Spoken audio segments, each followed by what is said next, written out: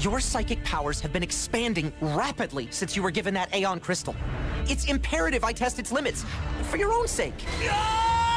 Oh, well, that was fun. Hey, quit messing around and help me take these guys out. You've never seen a griffin before because they stay up here in the jewel room, guarding the castle treasure.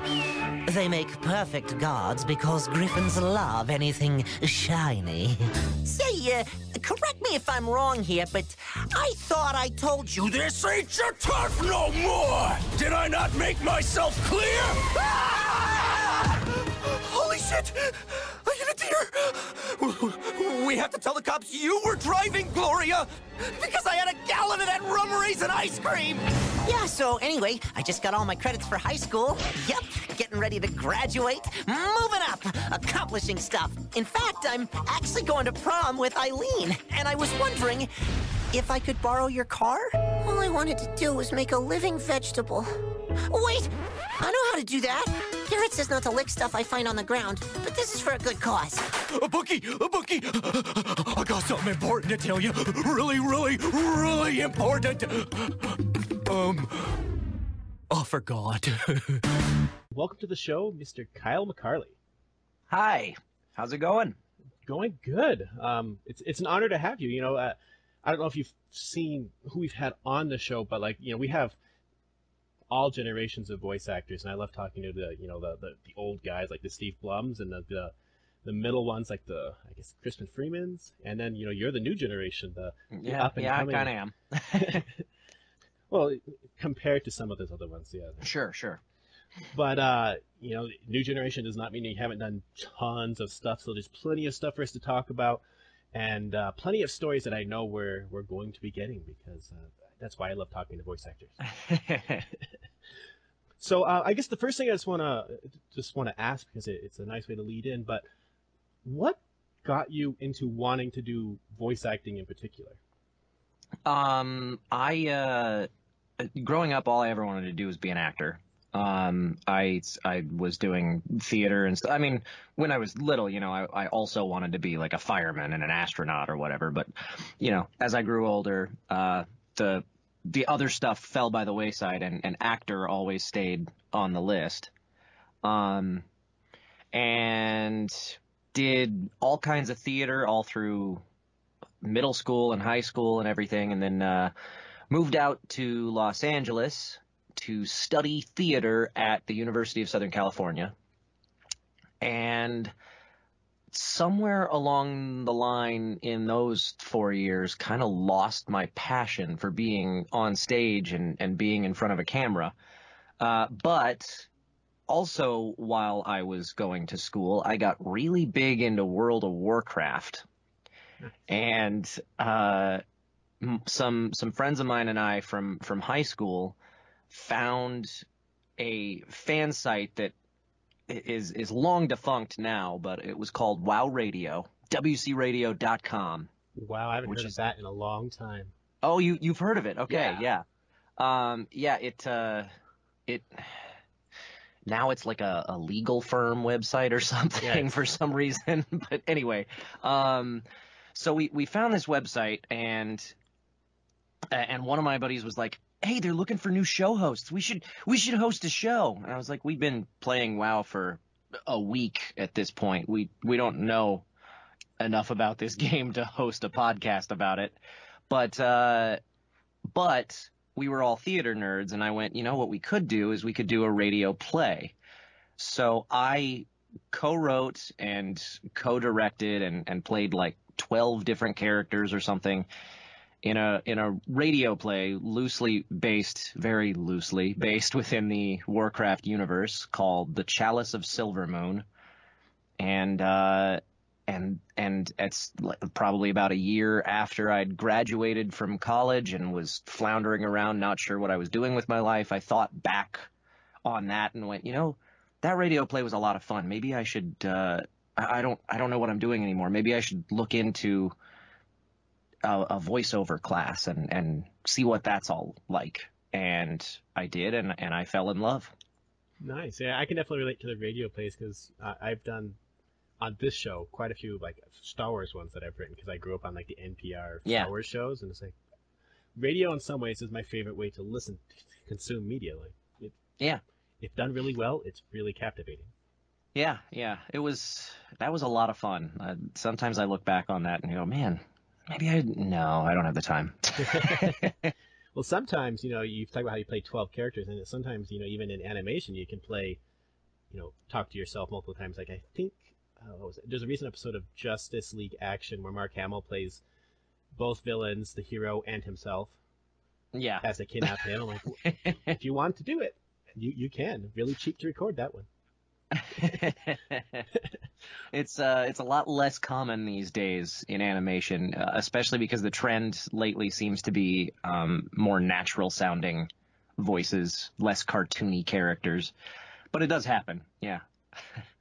So, one thing I've noticed, when it comes to voiceover, you've done a lot of anime, and usually when I think of people doing anime, they all live in Texas because that's where Funimation is, Right. And Christopher Sabat and that whole side of things.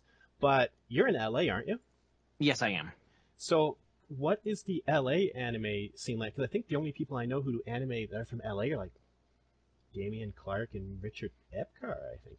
Well, there's others, but those are the ones I've had on the show. So what's the anime scene in LA like? And it looks like you've done most of your anime via the Netflix craze.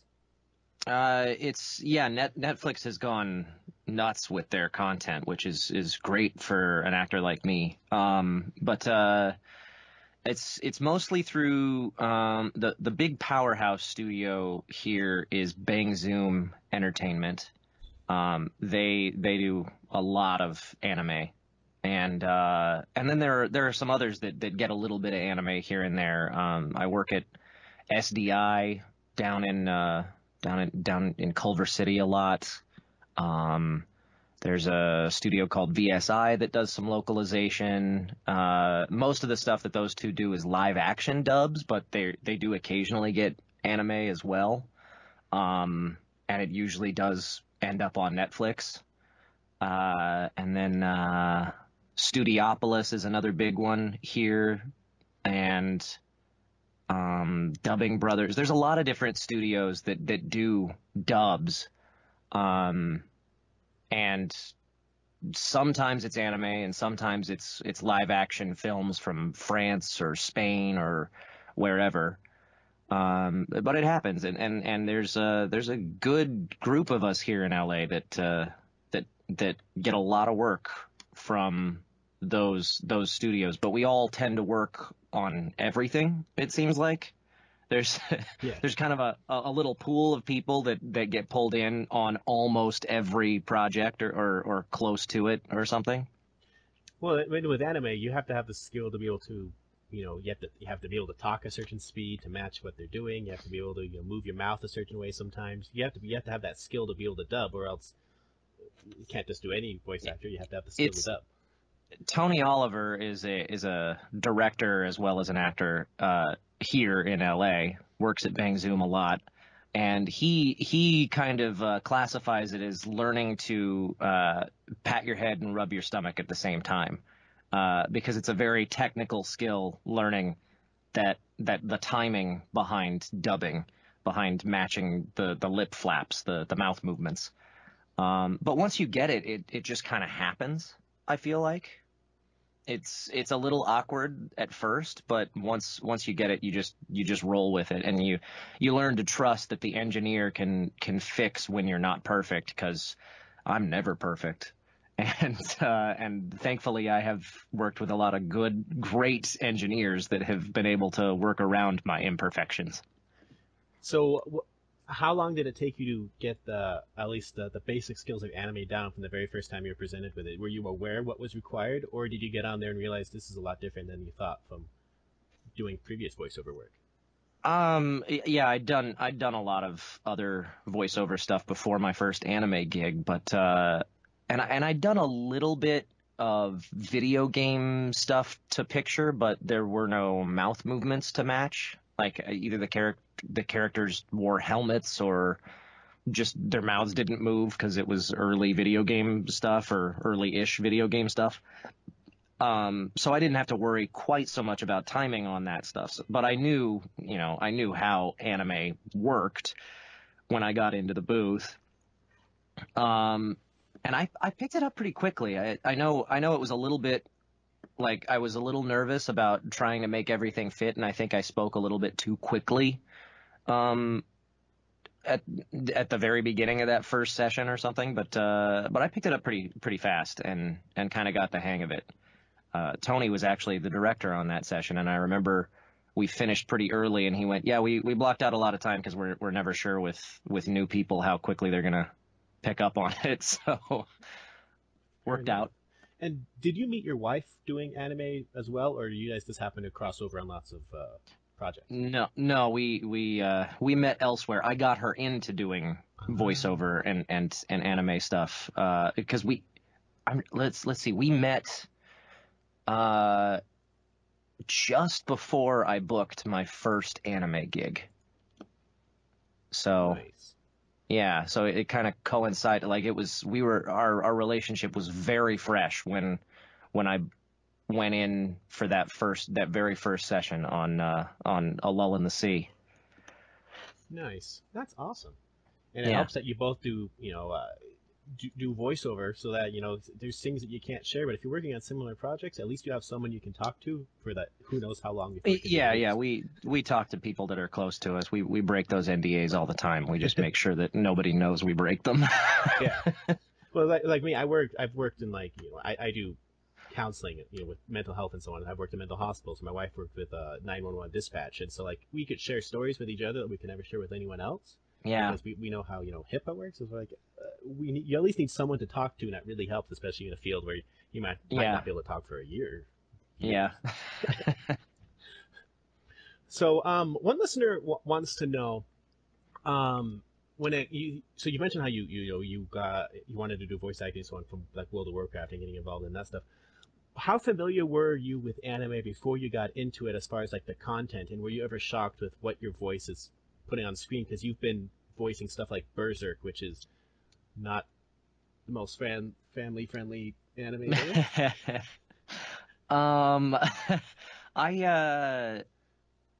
So when I was in middle school, I was watching, and this kind of gives you an idea of my age, but I was watching Toonami when it was an after school block back then, and I was a big fan of Gundam Wing in particular. I know I got into Dragon Ball Z, and that was fun and everything, but Gundam Wing was my favorite anime. So I kind of had, I wasn't a big anime fan, aside from that, but I had some idea of what anime was, and the fact that there was a lot of stuff there's a lot of variety in the genres within anime. And I had roommates that were fairly big anime fans, so that helped me with some familiarity as well. In terms of shows like Berserk or let's see, The Testament of the Devil New Sister. Did I get that title right? I always Testament of the Sister New Devil. So you almost I knew it. I always rearrange the words. Yeah, there's some projects that I know other actors are like, yeah, I'm not doing that, or they'll be like, yeah, I'll do it, but I'm gonna change my name and work under the cloak of anonymity. And I'm just kind of like, if it serves a good story, I don't mind if there's gratuitous sex and gore, but if it's just sex for the sake of sex, I'm not as interested in that. Yeah, that makes sense. And I'm also, I'm not major parts in either of those particular projects. Maybe I would feel differently if I were playing other characters in it. I don't know. And Berserk is one that actually I first got familiar with the original run of Berserk, I believe, on, was it the Toonami Reactor, when they first tried to do online streaming of Toonami? It did not work very well with dial-up modems, but but they tried. But you mentioned how you're a fan of Gundam Wing, which is my favorite Gundam show. But you've gotten involved in not just one but two Mobile Suit Gundam shows with Sunrise and so on. That must have been really exciting to go from Gundam Wing to be like, yeah, I'm part of this universe now. Yeah, I got to. I'm the voice of Mikazuki Augus in Mobile Suit Gundam Iron-Blooded Orphans, and I remember when the auditions came around for that one, I had yet to book any lead characters. I'd booked some supporting roles, like I was Aoba in Durarara, I was Shinji in Fate Stay Night Unlimited Blade Works, and I think I was working on Watari in Your Lie in April at the time when the auditions came out, but I'd never booked, the main character in anything. And the auditions came around and I went, oh man, I would love to be in a Gundam show.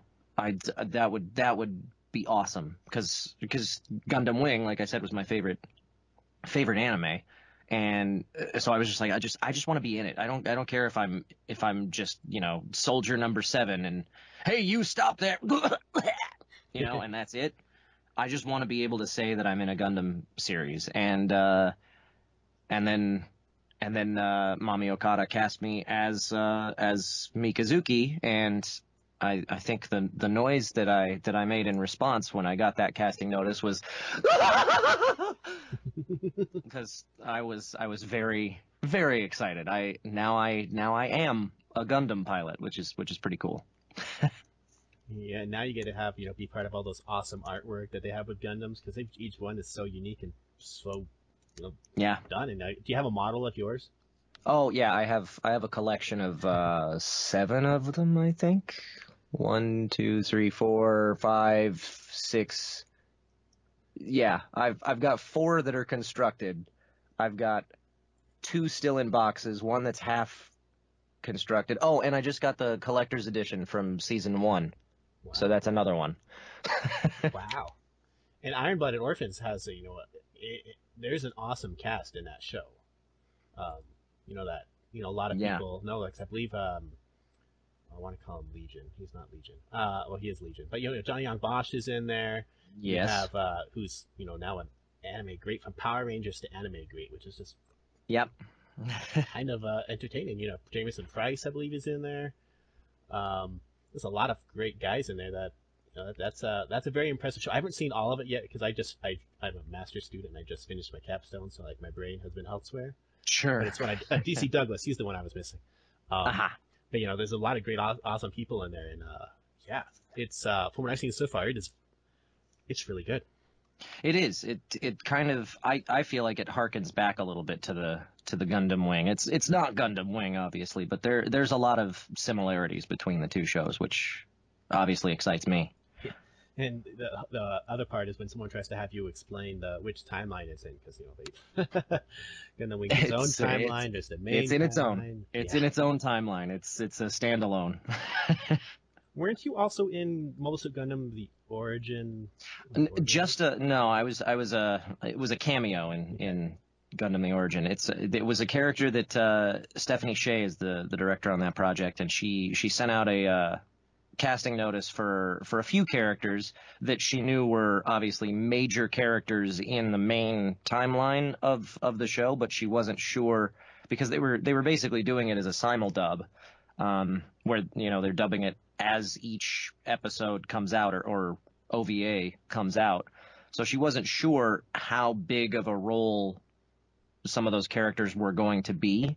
And when I got in for the recording session, she was like, right now you're only in this for basically 2 scenes, but this character's pretty important in the main timeline. So if we end up going further into it, you could be coming back. We'll see. So that was my experience on The Origin. Well, and then you're also part of giant fan favorite series like One Punch Man, which has really blown up here. People just love it, and Seven Deadly Sins is another very big one that people have really embraced. Seven Deadly Sins has been surprising. One Punch, I'm incidental characters, very very very little involvement in that, but Seven Deadly Sins is the one that surprises me every time I go to a convention. I get people coming through my line and having me sign stuff for that, and I go, wow, I'm amazed because I'm in that show for 3 episodes or something. I'm kind of a little mini villain, mini boss for King to fight, and then I'm gone. But that show really speaks to a lot of people, I guess, which is pretty cool.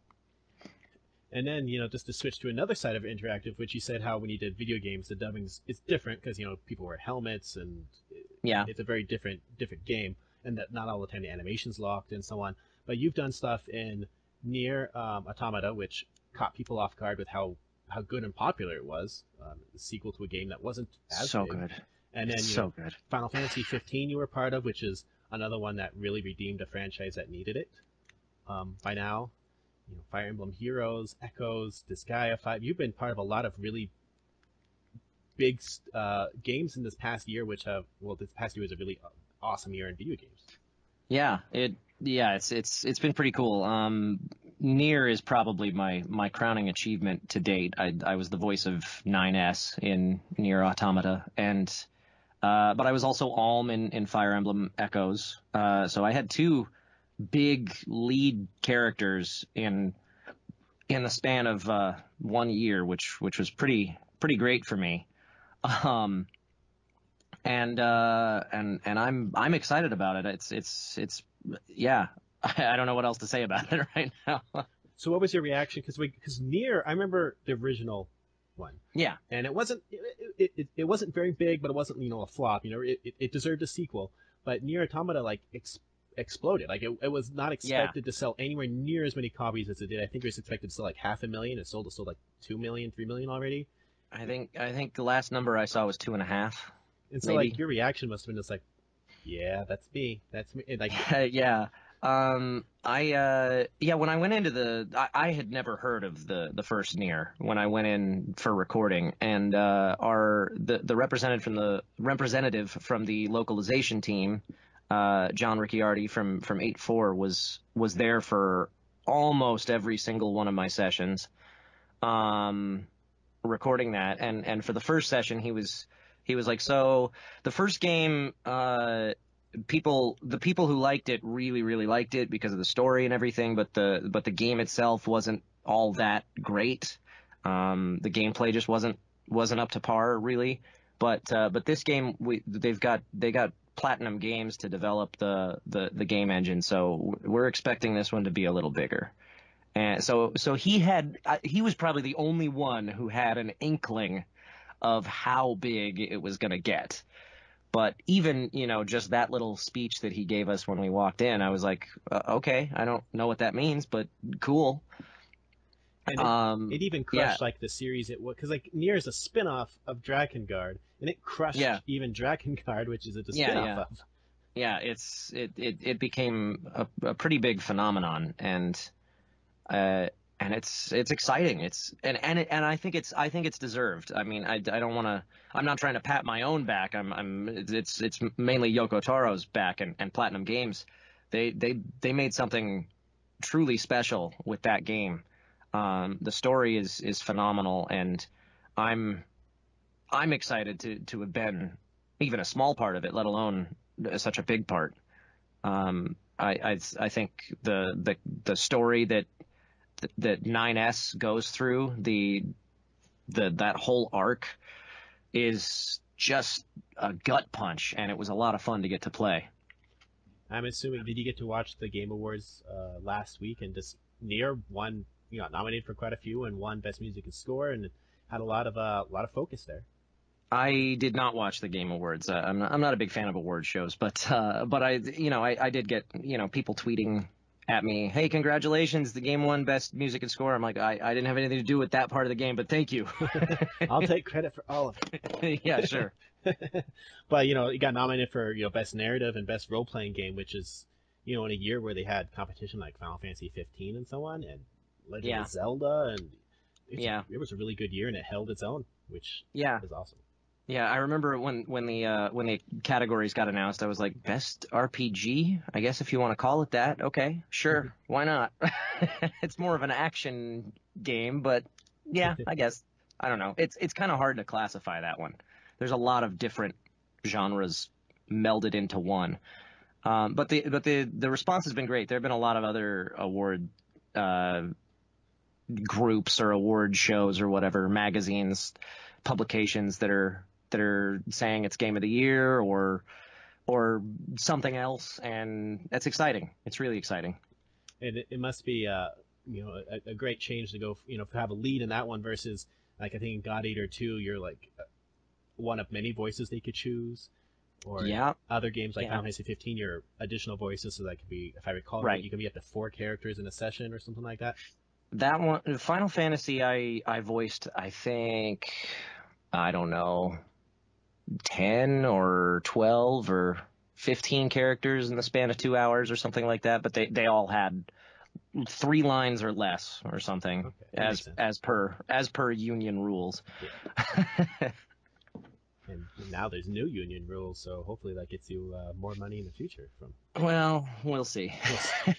It's at least a step in the right direction since the 90s. It's a step, yeah. So just switching gears a little bit, you do a lot of audiobooks. I do. I do.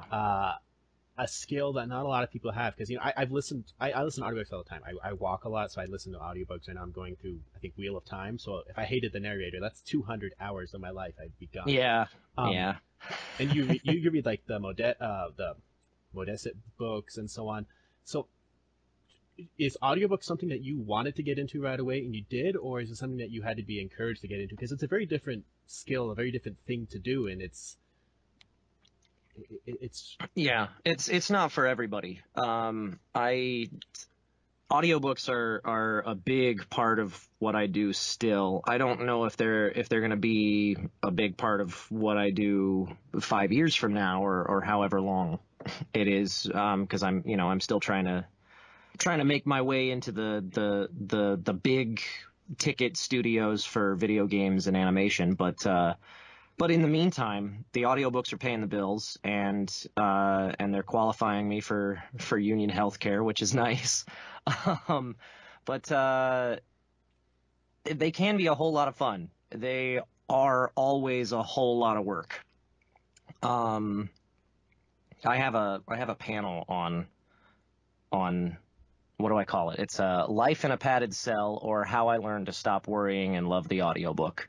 That I do at some of the conventions I go to, and it's basically kind of going through the differences between a recording session for anime or video games and a session for recording an audiobook, which is almost always in this day and age, and has always been for me, out of my home studio, which I'm currently sitting in.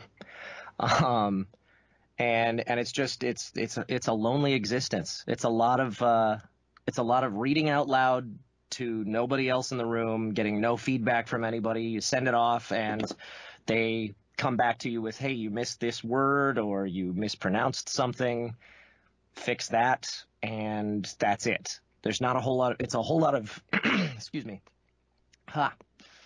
Phlegm, sorry. A whole lot of self-direction and kind of being your own master, which is freeing in a lot of ways, but you're also a slave to deadlines, and it makes you feel like, oh, hey, I'm at home and I'm not doing anything else. I should be working right now. But it's something, and it beats waiting tables. Indeed, it does. And yeah. You've voiced actually some books and stories from people we've had on the show, like Martha Wells. He did City of Bones. Oh, really? David Farland, we've had him on quite a bit. Nightingale. Yeah. And I've read the L.A. Modestet Jr. books. Most of he has a lot of books. I've read a lot of his books. Yeah. I narrated 2 series of his, and that's not even scratching the surface on Modeset's collection. So when it comes to because I know talking to the people who do voice work, the pay can be very different. Some of it you're paid up front, some of it you're paid based on sales. When you do it, do you tend to do the more upfront, or do you tend to do like the sales, or is it a mix of everything? So the audiobook world is what you're talking about here, and yeah, it's kind of a new era because of a website called ACX that Audible created, the Audiobook Creation Exchange, that has kind of opened the door to a lot of self-published authors who want to get their books made into audiobooks but don't have the funding to go to a big studio to produce it, and they can find somebody who will produce it for them out of their home studio, somebody like me, on ACX, and they can come to terms with we'll pay you a per finished hour rate, which is kind of the standard, or they can say we don't have any money to pay you up front, but we'll give you a percentage of sales. I don't do the royalty share stuff, but there's no reason to believe that couldn't potentially be far more lucrative than the per finished hour guarantee that I always ask for instead. Well, it's better to have money that you know you can pay the bills with than the money you could potentially pay the bills with. Yeah, that's the thing, is I need to know for sure that I'm getting paid. You know, that makes a lot of sense. And I know with audiobooks, you know, it depends on who you are as well and what you can push. And, you know, there's people who do it that aren't, you know, SAG-AFTRA, you know, they aren't union members, and so they do what they can. But you've done a lot of work. And so question, when you record, say, a 20, and, you know, some of these books are like 20 hours, how long do they give you to record it? Do they say, you know, give this back in a week? Most of the stuff that I work on, I do through publishers. I don't usually work on ACX anymore. I did for a little bit. But I usually work through bigger publishers. The biggest one that I work with is Tantor Audio. And those publishers do tend to have slightly tighter deadlines than what you'll see typically on an ACX project. The ACX stuff, I remember they'd be like, you have 2 months to finish this 8-hour book. And that's way more time than you'd ever need. But Tantor stuff, I'm typically given a window that's it varies depending on how long the book is a little bit, but it's usually 2-3 weeks total. If it's a shorter book, maybe it's only 10 days or something.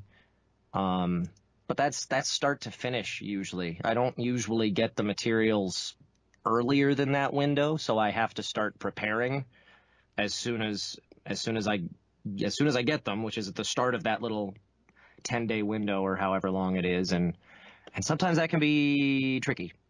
Yeah. And so you said how sometimes they'll send you like a word back that's not done. Is that why some audiobooks you'll have like someone talking and all of a sudden you have like a random word just like in there that sounds slightly different, and then they continue talking normal because they missed a word?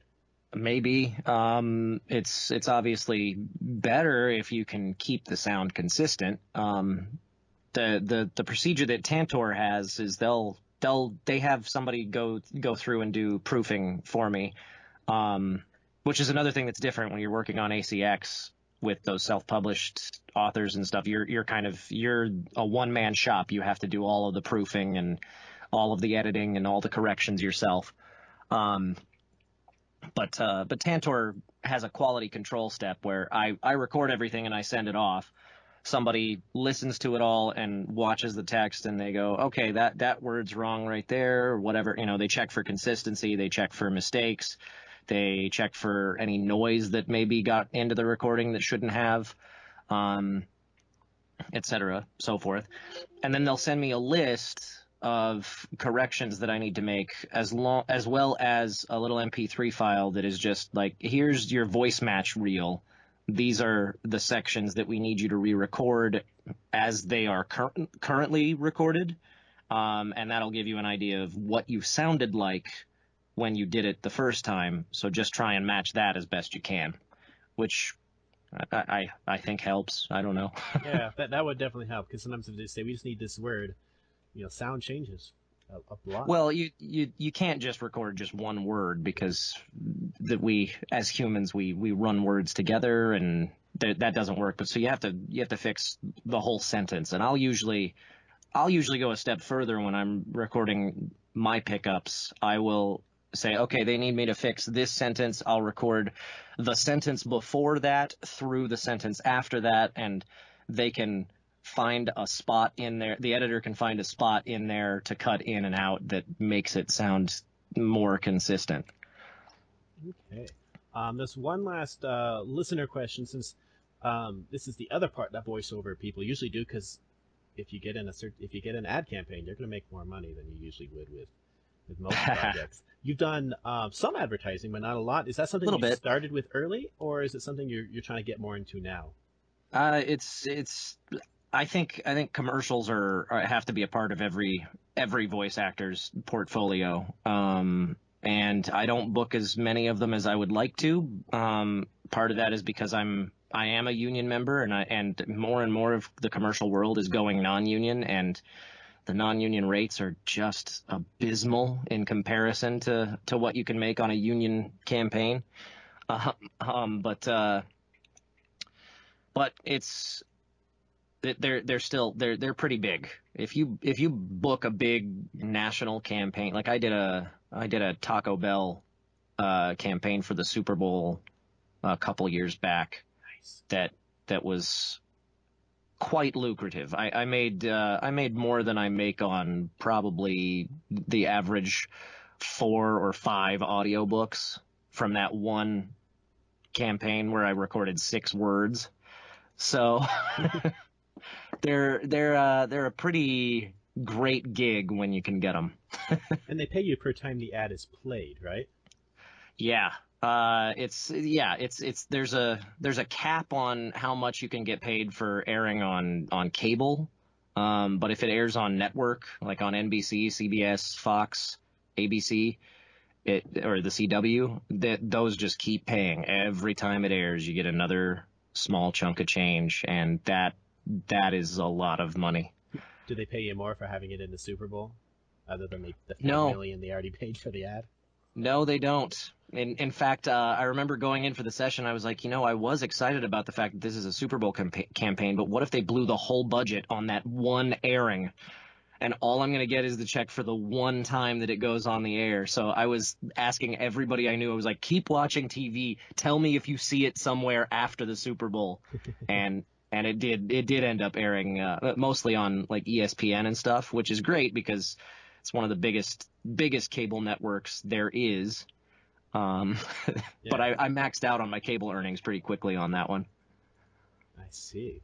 Well, this has been fantastic. You mentioned how you've done appearances and you've done panels and so on. Do you have any upcoming appearances or panels, or I guess a lot of voice actors teach as well? Anything like that for the fans to hunt you down? The only convention appearance I have in the books for the coming year is MatsuriCon in Columbus, Ohio. I'm going back for the 2nd year in a row, and it's August 24th through 26th, so it's a ways out. And this is the year 2018 if you're listening to this later on in life. But that's the only thing that I have in the books at the moment. If you are interested in having me or anybody make a guest appearance at a convention, I highly recommend you contact the convention itself. Don't just tweet at me and say, hey, I want you to come to this con. That's not how I get there. I get there because I can contact the convention and say, hey, I would like to come, but that doesn't hold anywhere near as much weight as when fans who are planning on going to the convention contact the convention and say, hey, I would like to meet this person at the con, because that lets them know that we're desirable, that you want us there. And I know, I've gone to the Salt Lake Comic-Con a lot recently because that's where I've lived for the past 9 years. And, they once they didn't bring voice actors in to start with, but once they brought in Animaniacs guys, and they did their live panels where they riff off things. And since then, they brought in, I think last one they brought in Sabat, they brought in Jennifer Hale, they brought in tons of voice actors because they were the most popular people there. And I was like, people love to see you guys, especially now that we're in the age where we can actually find out who does this voice. Oh, it's this person right here. Let's talk to them. Because before we couldn't really do that. Yeah, The yeah. internet really helped. The internet has opened the gates. And that's how we can find people like you, because before then, you'd be a name that would go really quickly on TV, and like, oh, can you see it? Nope, name's gone. Right.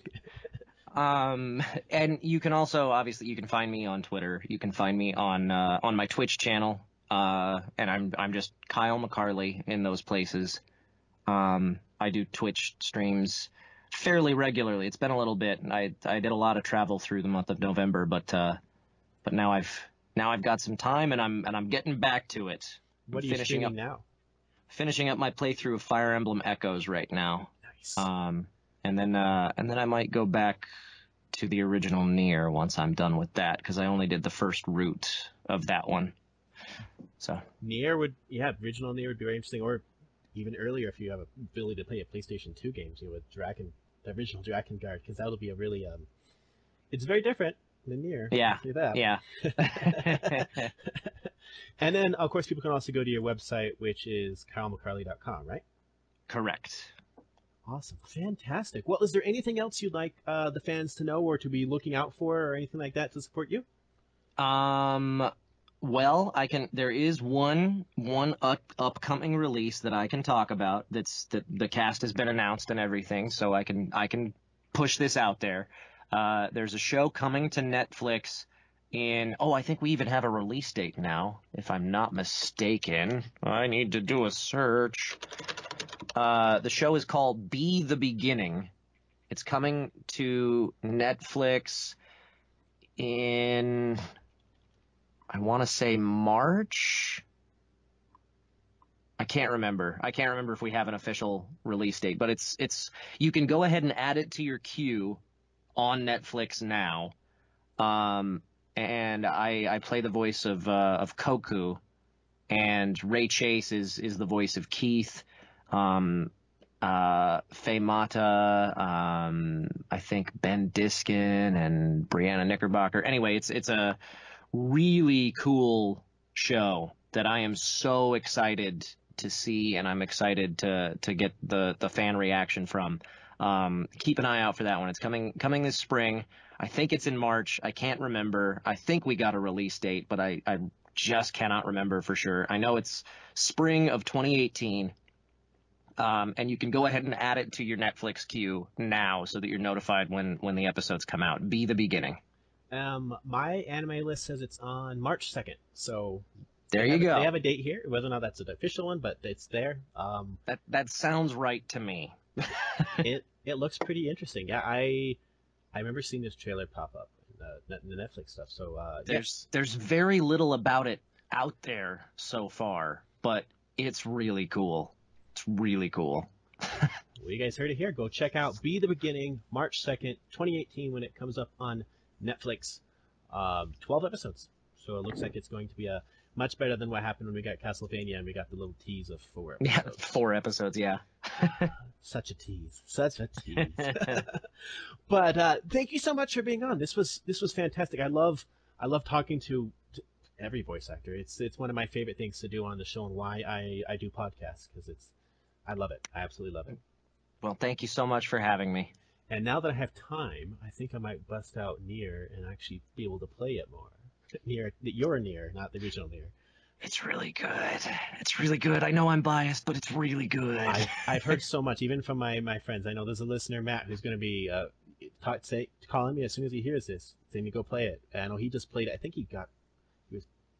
I know he was playing it, but I have time now. I have time. I can go out video games and not feel guilty that I'm going to fail. But thank you so much for being on and giving us so much of your time, and I wish you the best and hope we get to see a lot more of you in the future. And with anime, we'll probably see hundreds of projects. Well, thank you so much.